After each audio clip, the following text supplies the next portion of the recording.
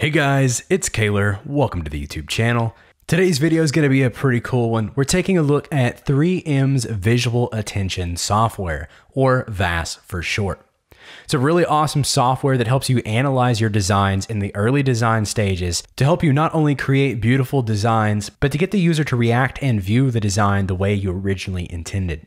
So today I've partnered with VAS and the team to bring you this introduction video, so let's just go ahead and dive right into VAS.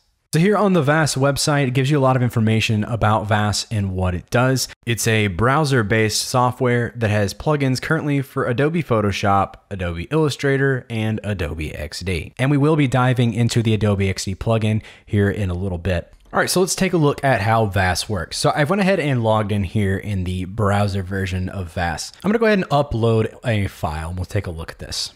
All right, so once my design is uploaded, I can go ahead and select this and analyze it. And it allows you to analyze different types of media. We're gonna go with a web page, and we can take a look at my design.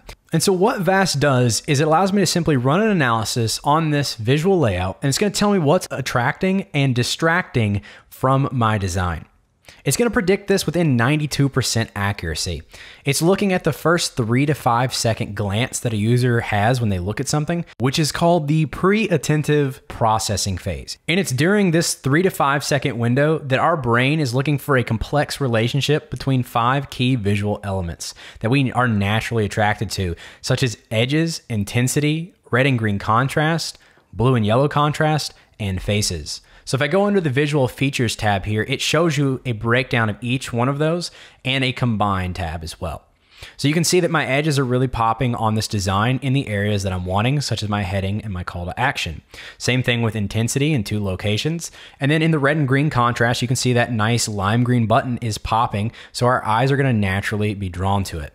And where we have no faces, it's completely black. And again, VAS is analyzing that complex relationship between those 5 things to see where our eyes are going to be drawn to. And it's going to give us a series of 5 different types of reports for us to look at. And as designers, these reports are extremely helpful because capturing the user's attention in those 3 to 5 seconds are crucial. Because if your design attracts a viewer's attention in those first 3 to 5 seconds, you increase the likelihood viewers will respond consciously to the content. So we first have the heat map, and this is going to provide us an easy to read visual overview that's just letting us know where our attention is going. So obviously the red spots are going to be the hottest spots where our eyes are going to go, and the blue are going to be where we kind of casually look. So right now my call to action and heading is popping. That looks great for this design. The next thing is hotspots.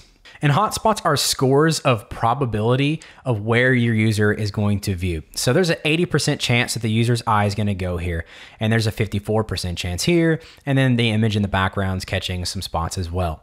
Next up is the gaze sequence, and this is the sequence in which our eye is going to view the page. So right here in this sequence, we're starting at the call to action button, we're going to the heading, this kind of tree here in the image, and then we're going down to the video. So in this particular design, I'm really targeting the heading, the call to action, and this video block in this design. So this is looking really good so far. And lastly is the visual features section, which we've already taken a look at, breaking down each one of those 5 key things our eyes are looking for in those first 3 to 5 seconds. The last thing is areas of interest. And this is a really cool feature because we can select particular parts of our design and run an analysis on it. So if I choose to reanalyze this time I want to grab this heading here and I want to mark that as an area of interest. And then I'm also going to mark my call to action, and we'll do this block down here in the bottom. So now if we analyze this, it's going to provide those probability scores for these exact locations that I targeted. So here in this first one, we have a 73% chance of the eye being drawn to this section. Same thing with the call to action here, 80% chance, which is looking pretty good. And then a 54% chance to this video. So you can kind of think of VAS as a second pair of eyes, someone to kind of double check your work and give you some feedback. So we've got some good feedback here on this design, and I can go make some informed design decisions to make sure that I'm targeting the user's eye and attention the way I want to with this site. So now that we have some insights on our design, we might want to make some design changes. So that means we're going to be in our design tool quite a bit. So instead of having to go from the design tool to the browser, we have the amazing VAS plugin for Adobe XD. So we can run that analysis and get all that information right here in Adobe XD without ever having to touch our browser. So just download the VAS plugin here and just click sign in. And once you've logged in with your account, we can do that same process right here. So if I select this artboard, we can immediately just run an analysis. So we'll select our content type, and we'll just run a quick analysis.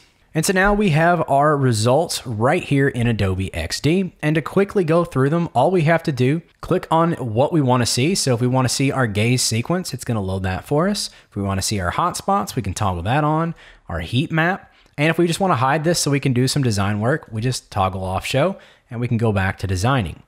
You'll notice right here that you can select up to 4 artboards. So we can run an analysis on multiple versions of our website to get better insights even faster. So over here, I have an older version of this design, which doesn't have a very high contrasting button and has a little bit of text here that's hard to read.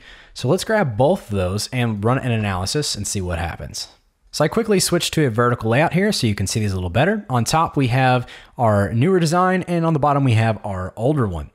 As expected, you can see the start traveling call to action button up here is really grabbing the user's attention, whereas this one down here is really not because it doesn't have any contrast. It just has a little bit of edges there. So it is getting some blue attention in the heat map, but not nearly as much as the button we have up top. Also with this is we have the history tab. So you can run different results. So you can compare and contrast your first result versus the new one we just ran and see what the differences are. So you have that history panel as well. Lastly here, we have the areas of interest as well. So all we have to do is grab the rectangle tool here in Adobe XD and we can just drag out a rectangle and then simply convert to target, and it will make that the element we need to run the analysis on.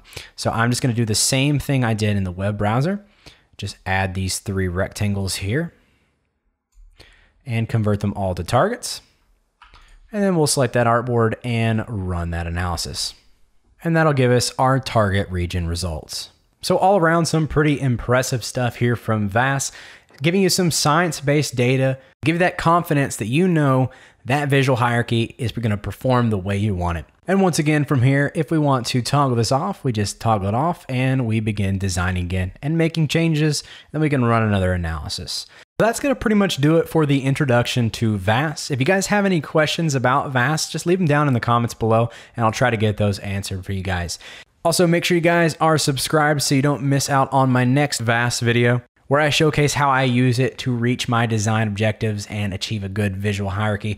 So if you want to see more VAS content, that'll be in the next video. Also, if you go check out VAS using the link in the description, make sure you use my promo code. That's promo code Kaler for an extra 5 trial credits. That gives you an additional 5 on top of the 10 they give you when you sign up. So that's promo code Kaler. I hope you guys enjoyed today's video and found it helpful. If you did, make sure you give it a like, subscribe for more design related content, and as always, have a great day, and I'll see you guys in the next one.